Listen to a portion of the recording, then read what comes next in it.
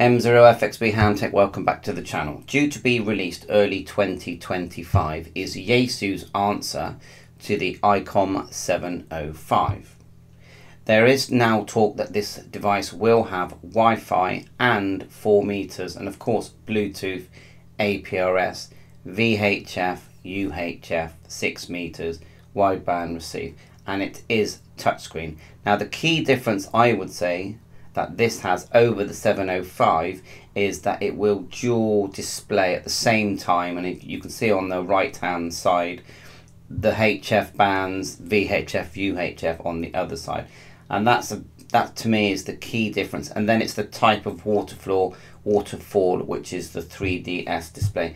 So scroll down, have a look at some of these photographs because I think they're actually quite fascinating. If you look on the left hand side here, the way that the rear modules connect, you have the battery. Scrolling up, you've got a couple of BNC connectors there, separate ones for HF 50 megahertz and one for 430 megahertz. Looking further down, tabs there for external speaker, ground, tune at linear and 13-point DC. Scrolling up on this side, you can see headphones, Kia, GPS, USB and microphone. So there is a microphone connector on the front head, which is so crucial for portability.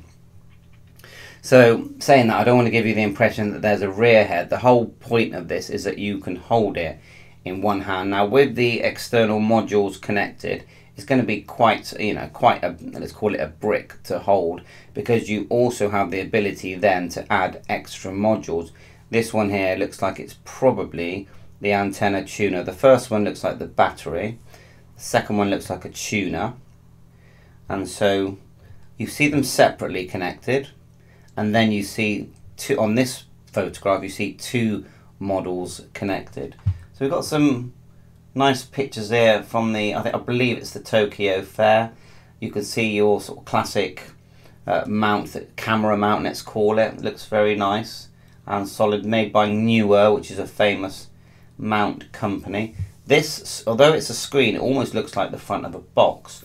So the whole unit is like the 705. If I just grab my 705, which is in a case, just grab it here. The actual 705, let's see if I can get the image a bit bigger, like so. Right, so I've got the 705 here. Now I've got a case around mine, a metal case, and you can bet that they're already designing metal cases so you can carry around your FTX, oh god, it's always a mouthful.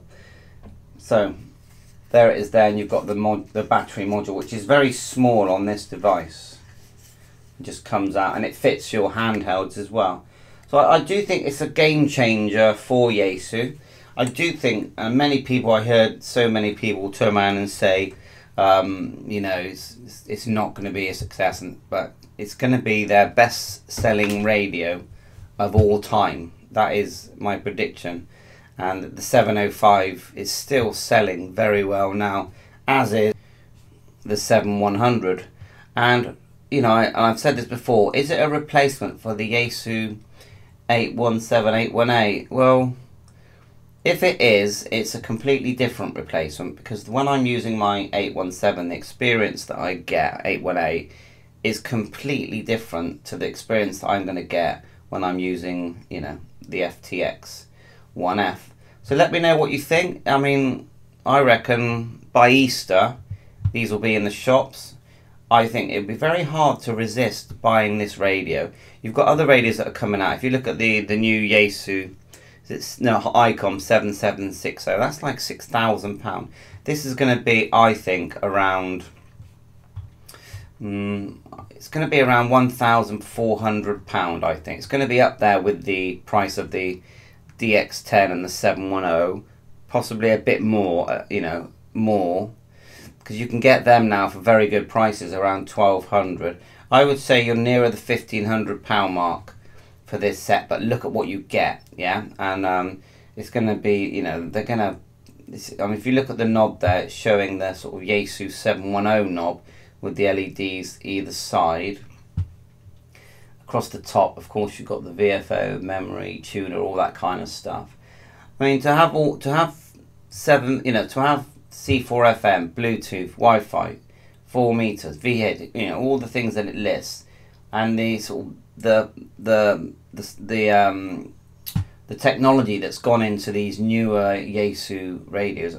I find it. I think it's going to be very hard to resist for most hams. I just think that maybe I'm wrong. So thanks for watching my channel. All very interesting. Looking forward to getting this in the shack and testing it. Bye for now.